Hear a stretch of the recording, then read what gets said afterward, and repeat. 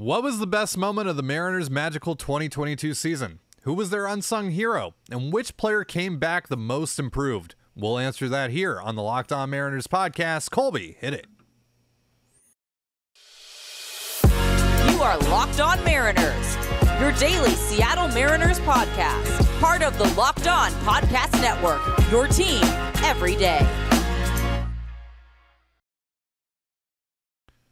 It is Friday, October 21st, 2022. This is Ty Dane Gonzalez and Colby Patnode for the Locked On Mariners podcast, brought to you by BetOnline. BetOnline has you covered all season long with more props, odds, and lines than ever before. BetOnline is where the game starts. Thank you so much for making us your first listen. Subscribe, like, and turn on alerts if you're watching on YouTube, or subscribe and leave a 5-star review on your preferred podcast platform if you like what you hear. And if you want to hear from us even more, please consider signing up for our Patreon. The link, as well as our social accounts, is in the description below. On the show today, we'll be handing out more team awards to this 2022 Mariners Ball Club, including Most Improved, Unsung Hero, and the best overall moment from this season. But before we get into all of that, Colby, you have an announcement to make. Yeah, it's time for us to give you guys more free stuff, which is, I know, the reason you listen to us in the first place, and so it's time to grease some palms again and get things going. We want to use this off season to build the following, build a listener base, and get more people listening to the show. And so hopefully this helps. So what I've kind of decided to do, since I'm the only one contributing to this, hint, hint, is that we're going to tier the giveaways. So basically the promotion is going to last between today and the end of the winter meeting. So you have almost 2 months here to get this done. But basically, we're going to count subscribers and also followers on Twitter and incorporate those into some of these. So let's just start right off the top here. When we get to 4,000 YouTube subs, we will go ahead and we will give away this autographed Taylor Dollard card. Ooh. Not sure if you can see that. If you guys aren't watching on YouTube, I'm sorry, but Ty can vouch for these. It's autographed pretty. Taylor Dollard card at 4,000. When we get to 4,500, if we get to 4,500, I'll give away this very nice autographed and numbered Taylor Trammell. Ooh. Card. Yes. So there's that. If we get to 4,500 subs and 3,000 on Twitter at LO_Mariners, I will go ahead and give away this numbered autographed Jared Kelenic card. Wow. Mm-hmm. And if we get to want that one, there you go. And well, you might want to save it for this one. And if we get to 5,000 subs on YouTube and 3,000 Twitter followers, I will give away one of the only Big Dumper Cal Raleigh autographed rookie cards right there for you. But it doesn't stop there, because I don't want to do this, but I will. If we overtake, I think it's Locked On Astros as the number one podcast on YouTube in the Locked On network. That is, in terms of subscribers, I will give away MLB network. Yes. I will give away my beloved, one of only 70 cards like it, my beloved Mike Cameron autograph card. I think we're about 1,800 away. So there you go. I'll put all this down below, but basically every tier we knock off, I'll give away one of the cards. We have 8 weeks to get it done. We'll see how many of these cards I give away, because I have no issue keeping some of them for my personal collection. Just try me. So yeah. And I'll tell you what, I'll do you one better. If we get to 10,000 subs, which we won't, which is the only reason I'm putting it out there, graded autographed Logan Gilbert card. Ooh. It has a 9.5 gym. It's a 9.5 gym mint from Beckett. The autograph was given a solid 10. So there you go. I know I'm not giving away that Gilbert card, but I really hope I give away all these other cards, except for maybe the Cal Raleigh and the Mike Cameron. But I will if you guys get it done. So there you go. Just start subscribing to the YouTube channel and follow us on Twitter if you haven't already, and you'll be entered to win one of these cards, or maybe multiple. Who knows? Maybe you get randomly picked twice. Yeah, that's true. Anything is possible. Let's go. All right. some nice prizes there. So be sure to subscribe to our YouTube if you're watching us right now. It's right below our faces. And if you want to follow us on Twitter, if you got a Twitter account, do that. LO_Mariners. Do it right now. And also follow us on Twitter. It won't help your chances, but do it anyway. Our ats. Yeah, it helps us personally. So, my at is right below my stupid little face, and Colby's at is under his stupid little face. So, with that out of the way, a Daniel Vogelback autograph card? We'll do that when we or get to Justin Dunn. the Vogelback card is at $39.50, so we're very close. No, I'm just kidding. I'm just kidding. Right. Colby will make me pay for the shipping on that now that I've done. Yeah, you will. Only makes sense. I paid for everything else. Anyways, you should make a little graphic. I might have some plans. Okay. I should make a graphic. All right, next time when we do our show on Monday, I'll make a graphic laying it all out for you guys. Yeah. All you guys need to know though is just subscribe to the YouTube channel, follow us on Twitter. You'll be entered to win however many cards we give up. Don't worry about how many you need. Just do it if you haven't already, and then you'll be entered. Hell yeah! All right, and like I said, I might be working on a couple of giveaway ideas as well. Wink, He's wink. not. Hint, hint. I am. All right. We've already used up 6 minutes to talk about the giveaways here, so let's quickly. I think this one can be pretty quick. Our first award, best moment of the year. I think there's a couple of very obvious options here, but to you, what was the best moment of 2022 for the Seattle Mariners Ball Club? Steven Souza Jr. getting DFA'd.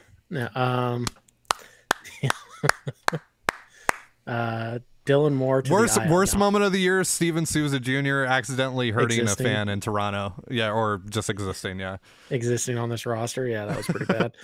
No, best moment for me, it's pretty interesting because I saw a couple of them live. But I think for me, it's going to be the Cal Raleigh home run to end the drought, the rainmaker, the drought breaker, whatever we're calling that home run. I think that's probably the best moment. Not only is it, the breaking of the drought, but for me, being in the ballpark and all that certainly adds to it. And, it's now become maybe the second most iconic moment in franchise history after the double. I mean, it's up there at the very least. So I think I have to go with the drought breaker, the rainmaker, whatever the heck we're calling that home run. But to me, that's number one. But I think there are several legitimately good answers to this one. So I'm interested to hear what you say. I mean, biased. Well, yeah, I know. But I'm biased, and I have to go with the comeback in Toronto. Wrong. Being there, experiencing that. It was one of the greatest moments of my sports watching life. So, yeah, I mean, I just kind of have to go with that. Sitting there when it was 8-1 and just kind of like, all right, well, trying to figure out if I wanted to go to the game or not on Sunday and doing all that and just kind of enjoying my time, kind of, especially if I wasn't going to go, this is the last baseball game I'm going to go to for the year. So I'm just kind of soaking it in, even though that the Mariners are getting their ass kicked and just watching it all kind of unfold. And, but to me, the best moment from that whole night was when all the Mariners fans went down near the field. And unfortunately, I was still up in the 500 section because on my side of the ballpark, they had the ramps blocked off to get down. But the Let's Go Mariners chant that broke out and being able to be a part of that. I mean, I haven't been able to be around that many Mariners fans since I was 11 years old, the last time that I went to Safeco Field. So, yeah, that was pretty special for me getting to experience that and getting to enjoy that. It sounds like to me, Ty, that you just didn't want it enough to be down there. You just let a couple of barricades stop you. Amateur. I mean, it's true. But the other thing though, I was remembering in the back of my mind that I had a show to do and I had an audience to appease here. Yeah, so I did it for you guys. Of course, I did it for you guys, and. That's why, the night before it took you 4 hours to get back home and you were, let's just say, less than 100%. Look, I celebrated game 1 and game 2 after game 1. I must have known. What did I know? What was I cooking? Yeah. I think some other nominees, probably the comeback win against the Braves, Julio's Yes. home run, followed by Gino's home run. Obviously, the first playoff, the brawl. Yep, the first playoff game in Seattle in 21 years, and Felix throwing out the first pitch and just 18-inning ball game and all 0-0, and Brash striking out Altuve. There's like 6 or 7 in that game alone that you could put. Julio's home run derby. Yep. Like another great moment in the season. Just any moment from the 14-game winning streak, really. Yep. Like there were so many great moments that made up this season, and I'm really interested to hear what our listeners think about this. What was their favorite moment of the year? Let us know in the comments below. And while you're doing that, let me tell you about Bet Online.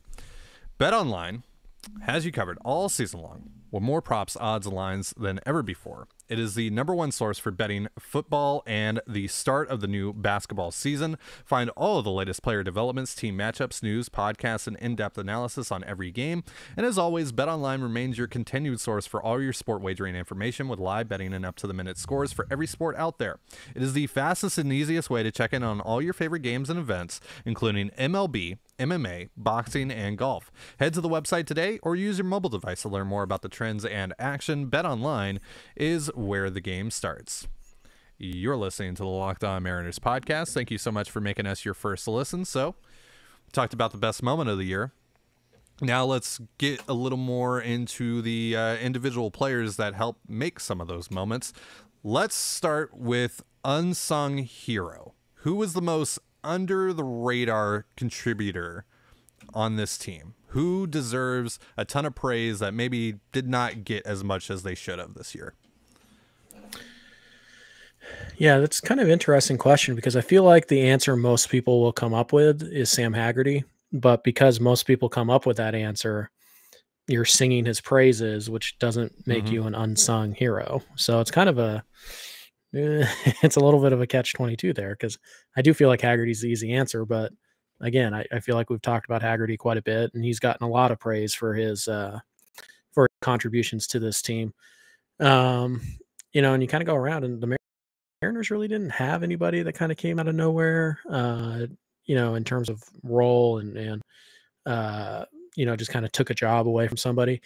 It didn't really happen. And when it did, there was a lot of praise for that. So I think I'm going to go with maybe a bit of a stabilizing force in the bullpen, maybe somebody who didn't get quite enough credit for how good he was.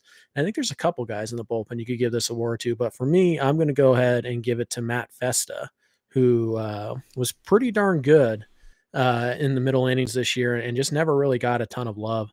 I think there were a lot of times we were just like, oh yeah, you just send Festa down, whatever. You can have him in AAA. I think you could also give this award to Penn Murphy. And I think honestly, you might even be able to give it to Eric Swanson because Munoz stole pretty much all the headlines out of the bullpen, and Sewald to a lesser extent did the same. So I think it's one of those three guys for me, but I'll go with Festa because I just feel like people don't recognize how good and how important he was. Sometimes I even feel like the Mariners didn't realize that based on how they used him. So I'll go Matt Festa here just because I feel like Sam Haggerty is like too mainstream to be the answer to this question now. You besmirched his name all year long, Colby. My unsung hero is Dylan Moore. Yeah, I've muted Ty because he's not going to get away with that, but... Nope. I've unmuted myself. You cannot silence me on my own show. No, Dylan Moore definitely deserves to be in the conversation, like towards the end of it. But sure, yeah, that's fine. All those big strikeouts. By the way, it popped up a bunch of messages that I had been muted, but at first I thought our stream like completely died, and I was just like, oh. Like the utter deflation of that just set in for a second, and I'm very glad that was not the case, and you were just see, yeah. What's interesting about that pick is that Ty made that pick to try and like poke at me, and he just left his boy Matt Brash out there to hang and dry, which goes to show Ty doesn't really like Matt Brash all that much, and he's gonna be an unsung hero fine. Though. Yeah. Everybody in that bullpen not named Andres Munoz is really. I mean, I was singing his Ryan praises. Baraki. I was singing his praises personally. I was singing Dylan Moore's praises. What are you, nuts?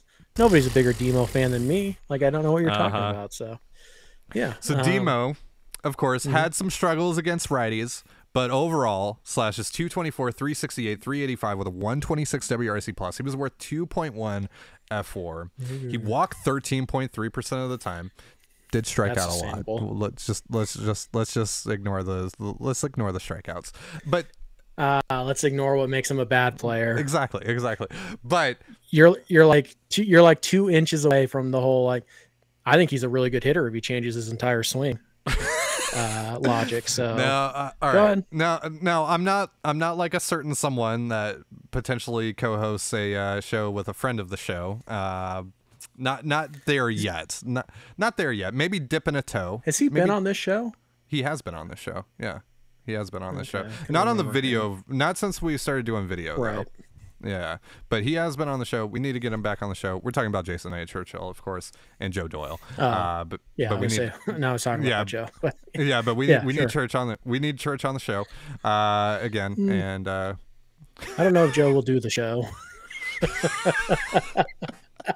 We're getting we're getting way too unhinged here. Let me talk about Dylan Moore, okay? All right, let me live here, Colby. Let me live. Don't mute me again. Stop trying to overhaul the show. All right, Dylan Moore, though, really why I have him as my unsung hero. He just did everything that this team asked of him.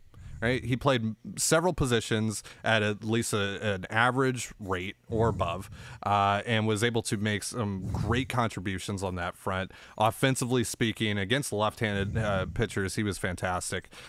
He's a great player in terms of a guy that can just come off the bench that you can use in multiple situations. He's just a do-it-all. He's a Swiss Army knife. It's you have to have guys like Dylan Moore on your roster. And Demo, I know you hate him. I know you hate him, Colby, but he does help. He does help in a big way, both defensively and offensively in certain matchups. He's just a great guy to have on your roster. He's a great 26 man to have on your roster. He fits in that way, in that role immensely. And he's like, as much as you hate him, real ones love Demo. Real ones love Demo. I don't hate him. I think he's a bad player. There's a difference. And second of all, let's never use the words great player and Dylan Moore in the same sentence, because that is a slap in the face to all the really great players. So watch yourself. He's a great player in that role is what I was saying, Colby. No, you said he's a great player who plays in this role. No. I meant it as he's a great player in that role. Is he a top 5 utility player in baseball? No. So let's see. There you go. The answer is no. He's not. He should have been nominated for the Gold Glove for the utilities. At what position?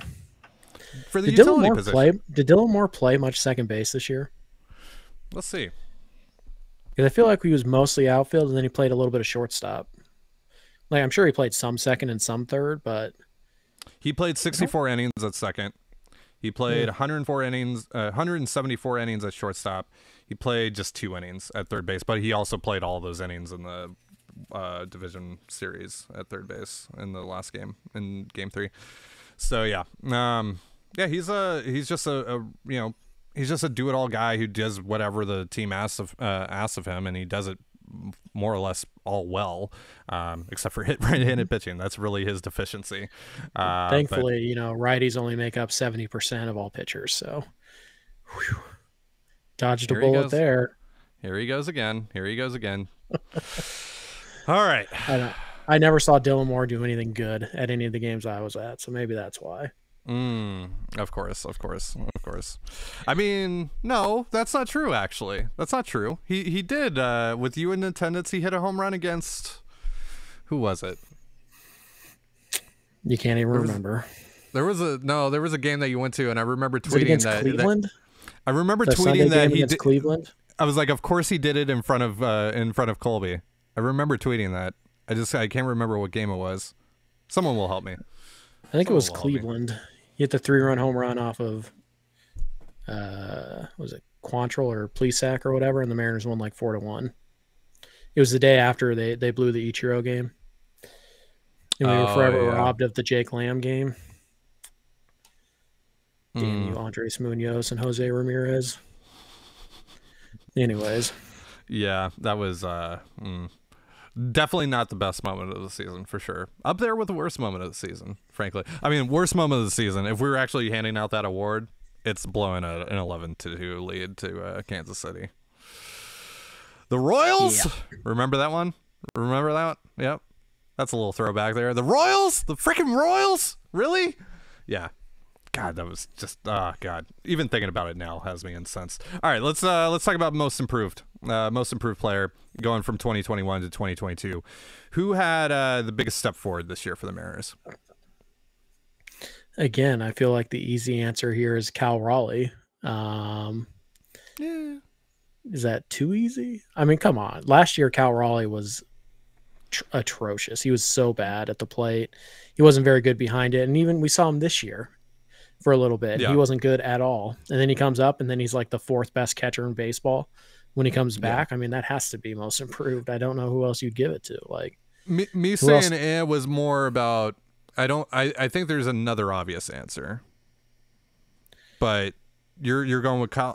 You're going with Cal? Yeah, I think so. I can't think of anybody else who it would be. It's certainly not Kelnick. It's certainly not Haniger or JP or Frazier or Gino or France or... It's not Gino? It's not Gino. No, it's not Gino. How is it not Gino? Gino's done it before. I mean, he's done it before, but he was only bad. Like 2 years ago. He was bad. Yeah, but it was only like 2 years ago. Yeah, but still, I think it's not This is from 2021 to 2022 though. Okay, then it's still Cal Raleigh. I mean, all right. Cal Raleigh wasn't major league quality at anything. That's true. That's very much true. That's very much true. I mean, at least Gino hit home runs last year. At least Gino. I mean, and part of it is like apples and oranges because Gino was playing shortstop last year, which, like obviously that was a bad idea. But yeah, there was obviously a lot going on with Gino the last couple of years that kind of derailed things for him. But to me, that can kill someone's career, right? Things continue to snowball and you're just out of the league at that point. And it seemed like Gino was like heading that way, that all signs were pointing to him, just like his career had fallen off of a cliff. But to come here, stick at third base, and that's really the big thing for me was the improvement defensively. As we covered yesterday, he was robbed of a nomination for the third base Gold Glove Award, especially when Ramon Urias, who had a good year, don't get me wrong, but when Ramon Urias is being nominated over Gino, that's a problem. Like, Gino was fantastic defensively this year. And that's not, just the highlight plays and all that stuff that we saw this year. It's just he was just solid through and through all year long at third base. And that's after just an absolute terrible, terrible season defensively, in which, like you said, the Reds were trying to put him at shortstop and it was awful. He just looked so out of place. That's not his position. He should not be, usually we see guys going from shortstop to third base, but not third base to shortstop. And so you don't do that. Suarez this year, 236, 332, 459 with a 131 WRC plus. He was worth 4.1 F4. That's after a year in which he slashed 198, 286, 428 with a 84 WRC plus and was worth negative 0.1 F4. It's 4 wins better, or 4.2 wins better than he was last year. Now, dude, Cal Raleigh. Which, I mean, Cal, look, I'm not saying that it should be like one or the other. I think they should both co-win it, honestly, because Cal had a 47 WRC plus last year. He was awful. And defensively speaking, he was also not what he is this year, and so, look, I just think that both of those guys took huge leaps. Obviously, Cal's a little bit different because this was his first year actually being good at the major league level, and I get what you're saying from that. But I also think that we shouldn't overlook Gino here, going from what he was last year and even the year before that in the shortened season to what he was this year. It's very rare to see that actually happen. No. I'd say put it to a vote, like a poll or something, but I don't like the results for you. I think a lot of people will pick Cal. I don't have any problem saying that. Everybody would pick Cal. Is there any other person that you thought of besides Gino and Cal? No, I think those are the two obvious ones, right? Like, is there anyone else that I'm overlooking here? Like, nobody comes to mind. Yeah, I don't think so. Like, because like Kelnick didn't take the step forward that we all thought. Julio doesn't count because he was a rookie this year. Like, so that doesn't. Yeah. Trammell a little bit at the beginning, but not really overall. Toro took a step back. Torrens took a step back. Yeah. Sam Haggerty, I guess, but that's not someone that's going to compete with Cal and Gino in this situation for me. No, JP's pretty much the same guy that he was last year, and Frazier took a step back, and Winker took a step back. Haniger took a step back, and that's pretty much it. Like, the pitchers were all more or less what we thought, or a little bit worse than we thought. I guess you could say, I don't know. You feel like Logan Gilbert vastly improved? He didn't take a massive step forward this year. He took some steps forward at times, but there were also times where he took steps back as well. So, yeah, I feel like overall, like, he kind of stayed neutral, just big picture wise. But I don't feel like you can take Kirby or Julio or Andres Munoz. I feel like you can't pick any of them because this was, for the most, basically their first year. I mean, I know Munoz had a little bit. Maybe Munoz, maybe Matt Festa. Matt Festa's another guy that you can throw in there. Probably. Yeah, Festa's probably third. Swanson. I mean, he was pretty good last year, though. Swanson, yeah. But I don't think there's anyone that would be in that same tier as, at least for me, Cal and Gino are. But you seem to think that, like, Cal's in a tier of his own, which is fine. I totally get that. I totally get what your reasoning is for that. I just think that we shouldn't overlook Gino here and what he did this season, because that is remarkable. That is. Then just make him your MVP, you joker. I think we all know who the MVP is going to be, and Cal Raleigh again. Yeah. Like, just geez Louise, Cal Raleigh's going to win what did he win yesterday? He won, or not yesterday. It was the day before yesterday. What did we do? Yeah. What was the one that he won? I don't even remember our own awards that we're doing at this point. Yeah, oh boy.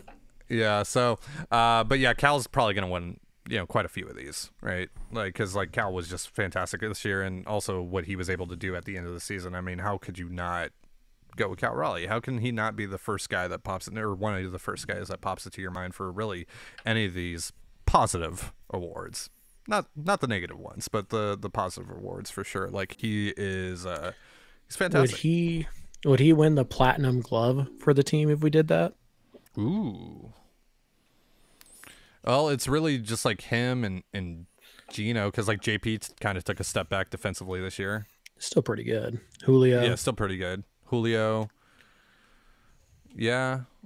But Julio, like, I don't know. Julio was hurt at times. I mean, Gino was too, but I think they probably all played roughly the same number of games.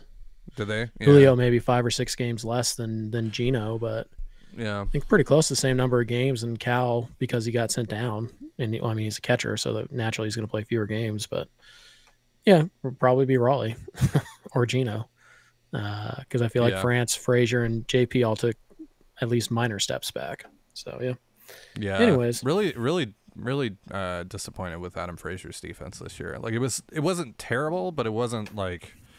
I mean, when he came up, like last year, wasn't he like 99th percentile and outs above average or something at second base? And then, yeah, he was not very good. He just wasn't that this year. So yeah, that was really disappointing. All right, so we'll continue our awards. Or biggest surprise was Cal, by the way. I just remembered. Biggest surprise. Definitely big, and definitely a surprise. The old big dumper. So we'll have more awards coming up next week. I think we're going to be taking a couple days off from the show as well. Towards the end of the week, we'll let you guys know all about that. But we'll be continuing our awards. We got, best defender, best reliever, best starting pitcher, MVP, all that good stuff. We'll be going through all that later on next week. But for now, that's going to do it for our show. And that's going to do it for our show for the whole week. Thank you so much for joining us here on the Locked On Mariners podcast. For Colby Patnode, I'm Ty Dane Gonzalez. Be sure to give us a follow on Twitter at LO_Mariners. You can follow me at Dane Gonzalez, that's CANEGNZLZ, and Colby at CPAT11, that's CPAT11. You can also find all that stuff in the description of this episode. And thank you again for making us your first listen. Now make your second listen the Locked On MLB podcast. MLB expert Paul Francis Sullivan brings humor, passion, and unique perspective on every team and the biggest stories around the league. Follow the #1 daily league-wide podcast, Locked On MLB, on the Odyssey app, YouTube, and wherever you get your podcasts just like us. And with that, have yourself a beautiful baseball day, and we'll see you next week. Peace.